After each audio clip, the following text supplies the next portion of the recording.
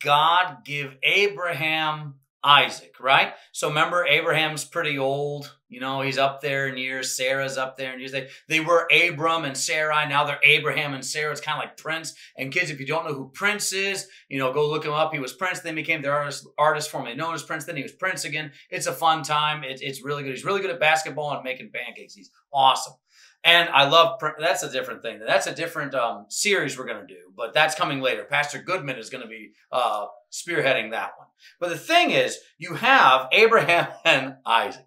So God gives Isaac to Abraham in his older age, and he makes a promise. He says, through Isaac shall your offspring be blessed. So that's the promise. And then God comes to him in Genesis 22 to test him. Right, this temptation to test him. And he says, kill your son, your only son. And Ishmael's like over in the corner going, hey, my chopped liver over here. You know, I don't know if that's what Ishmael did. But you have Isaac, take your only son Isaac and kill him. Sacrifice him. So Abraham chops the wood, goes out, and they see Mount Moriah. You know, that's where they call the wind Moriah from Paint Your Wagon, if you ever wondered about that one.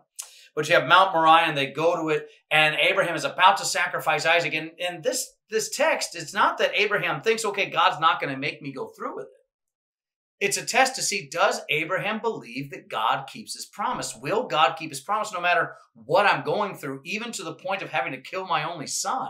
Is God going to keep his promise?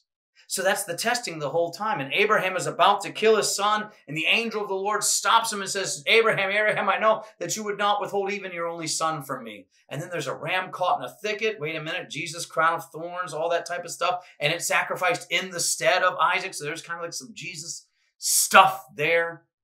But what you really have, and it's beautiful in this narrative, is the promise that God does not break his promise. He made a promise to you in the waters of baptism, that you are his and he is yours. He promises forgiveness when you eat and drink his body and blood.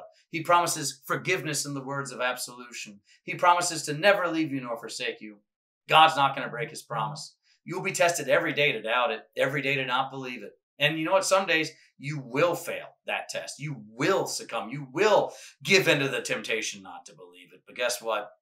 God doesn't break his promise. He made it to you. He's going to see you through thick and thin.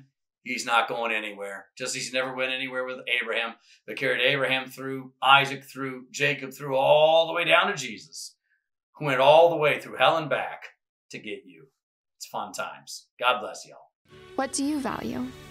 At Concordia University, Nebraska, we value the equipping of church workers for lives of service to both church and world.